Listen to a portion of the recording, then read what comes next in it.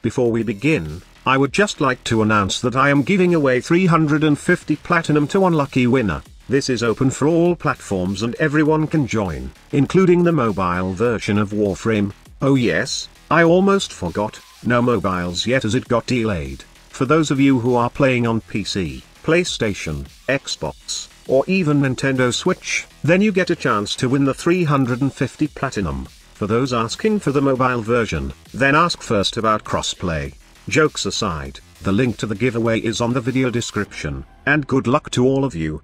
This video is all about the focus school in Warframe. I will be imparting my knowledge to you lads on every focus school active and passive abilities. Take note that we will take into account progression here. In short, I will share to you how I progressed through each focus school, what I unlocked first, and up to the last. Honestly, there's no bad focus right now and they offer some fun if you used them in missions wherein they will shine. It's just, other focus schools should be unlocked first for smoother progression in the game, which is especially helpful with those new players in the game. So without further ado, let's begin with the first focus that you should unlock first, and that is the Zenuric Focus School. This school is considered the energy school, and for those beginners that don't have arcane energize and don't want to spend too many resources on energy pizza, then I suggest getting this school first. In the focus skill tree, you must focus on maxing 3 aspects. One is the based passive of Zenuric, which is called Energy Pulse, that grants 50% additional energy over 5 seconds when you pick an energy orb. What it does is after you pick up an energy orb, you will gain an energy regen which lasts for about 5 seconds at max rank. Next, you must get Zenuric's Energizing Dasher. You can just leave the Energy Pulse passive at rank 1, then max Zenuric's Energizing Dash first. This will be your main source of energy regen throughout your entire playthrough of progressing up until Steel Path levels. You can also use this after the progression, especially if you don't have a max arcane energize yet. What Energizing Dash do is after a void dash,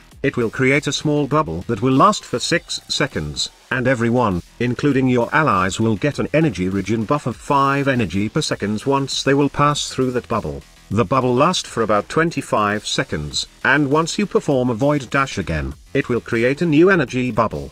The previous energy bubble will be gone, and for those asking for stacking energy buff, then don't hope for it. But you can infinitely cast void dash if you have the operator energy to maintain the energy regen for you and your allies.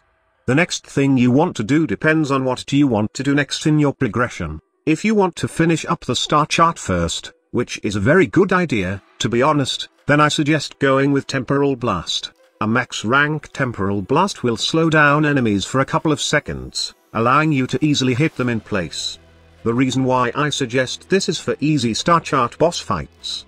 The 80% slow for 15 seconds allows you to finish bosses easily in normal star chart levels. The slow does affect most of the bosses in star charts, but you can expect it won't be that great in terms of Eidolon hunting, as bosses like this won't be affected by this Zenuric ability. Now, once you have maxed these 3 Zenuric abilities out, it's time for the Waybound abilities, and make sure that you max out both Void Flow and Void Siphon, as these passive will be crucial for Eidolon hunting. Void Flow allows you to gain more energy for your operator so you can use up more void damage, while Void Siphon increases the energy regeneration of your operator, so once you have depleted it out, it will only take a couple of seconds to recharge, especially if you have an amp that has fast recharge time. During the Zenuric focus leveling phase, you are most probably at normal star chart levels, and the best way to focus farm at this point is in a max range Sarin with a Spore build. You need to get a Zenuric lens installed in your Sarin, and farm that Elite Sanctuary Onslaught for focus points. After you have maxed out all the Zenuric abilities I have mentioned earlier, it's time to proceed to unlock the next focus school, and this time, we will try to focus on doing a better focus farm, which is the Eidolon capture. The thing about Eidolon hunting is it lets you earn brilliant Eidolon shards. This is a resource needed to unbind Waybound focus nodes. They can also be converted into 25,000 focus for any unlocked focus school, and every successful Eidolon runs yield a couple of brilliant Eidolon shards which you can convert to focus points and max out all the abilities of each focus schools you have already unlocked. I must emphasize that the focus gain from brilliant Eidolon shards only works when you have unlocked a specific school. If you want to unlock a school, then you must accumulate focus points through farming it with Sarin in the Elite Sanctuary Onslaught. A quick tip to progress easier is that, every day, you do the Elite Sanctuary Onslaught with Sarin to get the max focus standings per day you can earn. Then, unlock all the focus school and just focus on idle and hunting to max all abilities inside all the focus schools.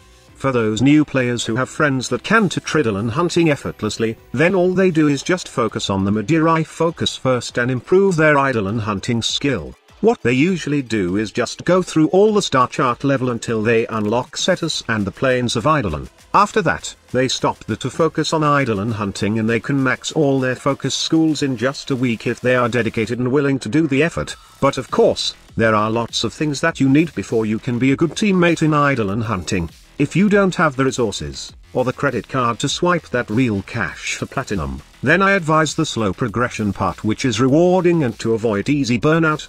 After Zenuric, I would say that the best school to unlock is the Madurai focus. There's only one ability that you need to focus here first, and that is Void Strike. This ability allows you to gain additional void damage once you leave Void Cloak or that ability of you operator that he or she goes invisible. The additional damage can be increased indefinitely as long as you don't deactivate Void Mode by having energy. That is why sometimes, you see people going Void Mode and dropping energy pizza in Triddle and hunting to increase the Void Strike charges. Aside from Void Strike, you would also want the Waybound abilities of the Madurai Focus, which are the Inner Gaze for the Amp and Void Beam energy increase, and the Eternal Gaze for the energy regeneration for amps and as well as Void Beams. After maximizing the three abilities, you then proceed to the next focus school, which is the Nariman Focus. The first ability you should max out is the Affinity Spike, as it helps you level up your Warframe when using a melee. It grants 45% affinity in every kill, and it may not be as good as the meta leveling method right now, but when you are just starting Warframe, you will need an affinity bonus like this to level up fast and progress as fast as possible. Next, go with the Waybound passive of Nariman to support your operator in idle and hunting. Nariman Focus gives mobility to your operator, allowing you to use Void Dash with 120% speed with Mind Sprint, and then, Mind Step that increases your operator's overall speed by 30%. After that, skip first all the other Nariman Focus and go to the Unaru Focus School. The most important skills in this focus, if you are a new player, are both Basilisk Gaze and Basilisk Scales. In fact, if you are not going to use any melee builds in your progression, then you might want to skip Nariman and go with Unaru first. Focus on the Waybound first, since it will give your operator armor, and then Basilisk Gaze is very important in terms of proccing the Unaru Wisp, as it increases the radius of your Void Blast.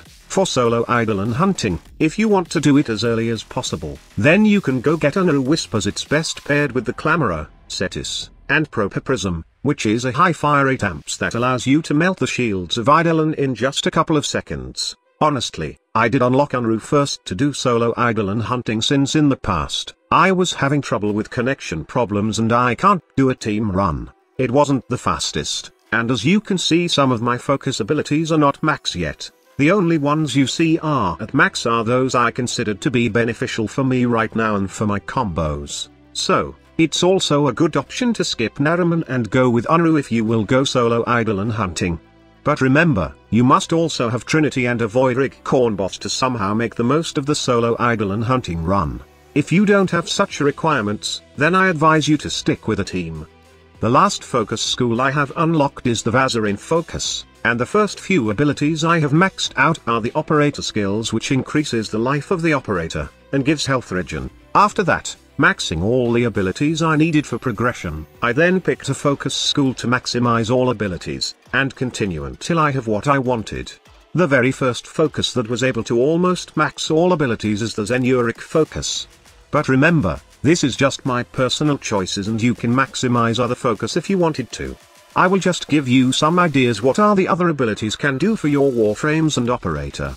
Innermite has very good usage when it comes to heavy attack melee builds, especially those that requires building combo counter to the max before doing a heavy attack. Instead of consuming the whole combo count after a heavy attack, it will just drain a couple of combo count. It's very effective to use also with melee efficiency mods like Focus Energy to further lower the combo consumption of doing a heavy attack.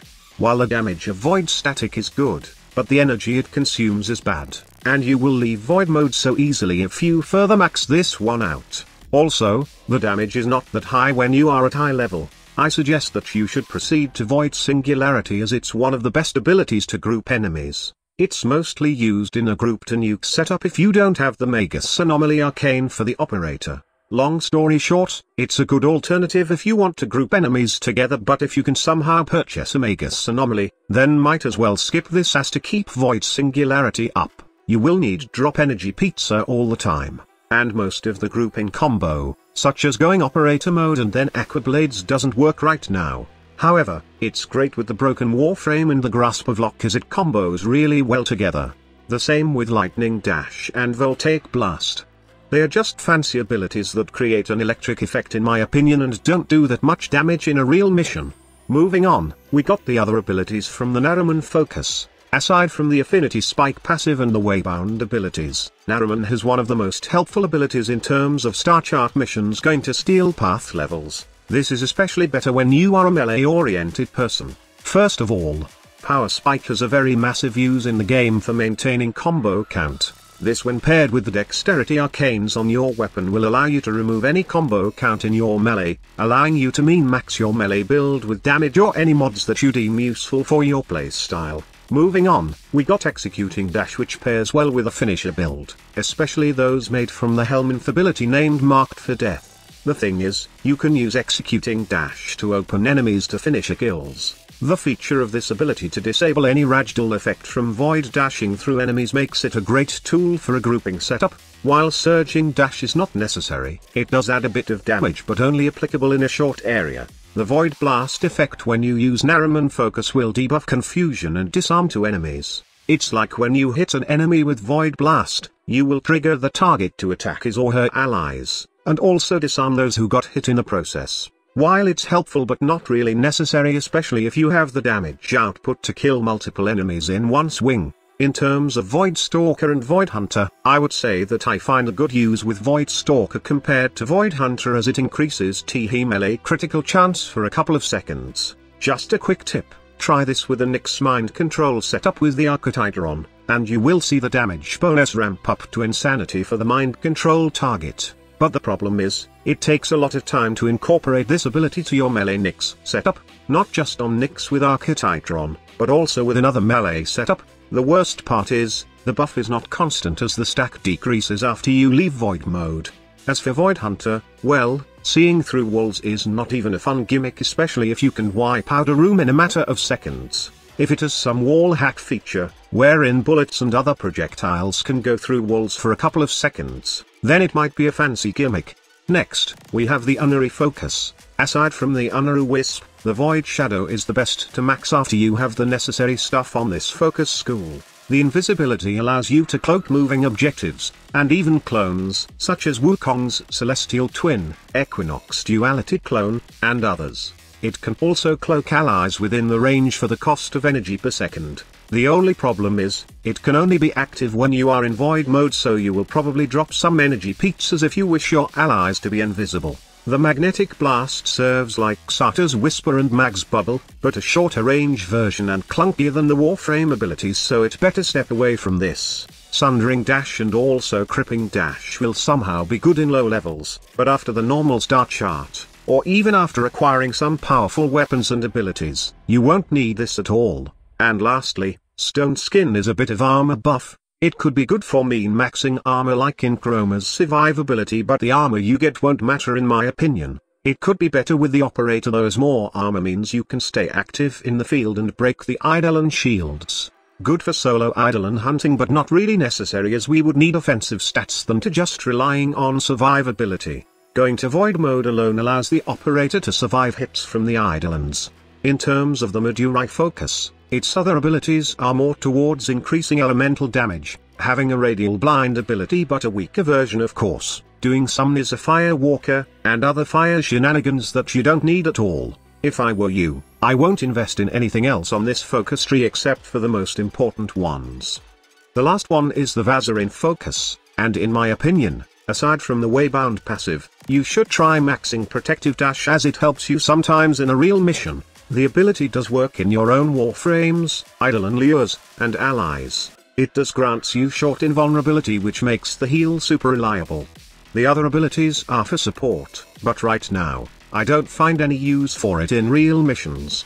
But what if we get a new game mode from the Angels of Zariman update which allows us to use only our operator? When that happen, then we could see the different focus schools being utilized. Probably, Vazaran will be a big deal for support, Zenuric for energy regen, Madurai for offense, Unaru for debuff, and Naraman for utility. It would be cool to see an operator-only mode, and this could mean we can make more use of the focus tree. So what do you think? Let me know in the comment section below what are your thoughts about it. Thank you so much for watching. Squad Leader signing off.